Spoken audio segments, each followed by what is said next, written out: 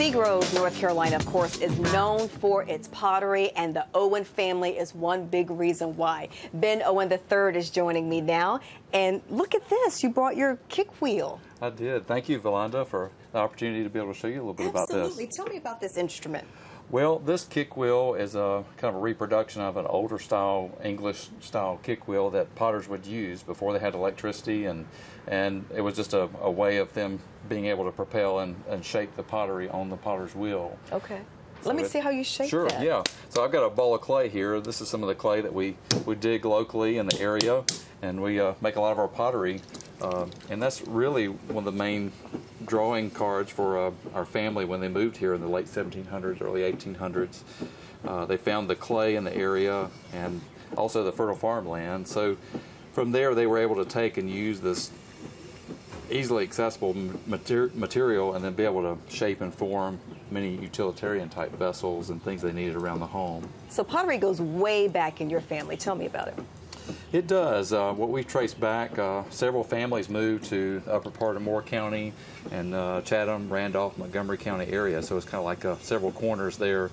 And they moved there because of the clay, the soil, but also just out of survival and just everyday life. They would take and make things for neighbors that may be a weaver or a basket maker, and they would barter and trade and help each other in that way, aside from being a farmer.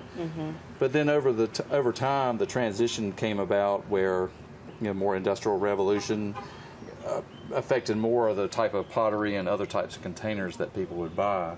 So local potters really couldn't compete with that so much. They had to really go and be able to do something else or go work in textiles or other occupations. But the potters that did hold on and continue working in it, they began to think outside the box, and they wanted to make things that were more ornamental, more decorative, more with colorful glazes, and some of the examples I brought today. Let's talk about these examples. This is something that your great-grandfather made? Yeah, my great-grandfather made the jug and then the pie plate there also. Right here? So he was a potter out of necessity, but the changing point was with my grandfather, Ben Owen Sr., and his work. He was influenced by outside influences, more of the colorful glazes and like designs from the Orient, other styles from Middle Eastern or Mesopotamian or even other early European influences too. And so through that, I was able to learn from my grandfather after he spent a whole career making pottery, and then just learning a lot about the history of it and how it's been so much an integral part of our life. You've got some pretty big clients. Just name drop a few of them for me. Well, I've been very blessed and very fortunate to make work for a lot of different people, from James Taylor to more specifically like Arnold Palmer. When he turned 80 years old, I made a special piece for him for his birthday for some folks that know him really well, and Elton John, Elizabeth Taylor, and just lots of different folks like that out there that I've had a great opportunity to make some work or a special piece for them.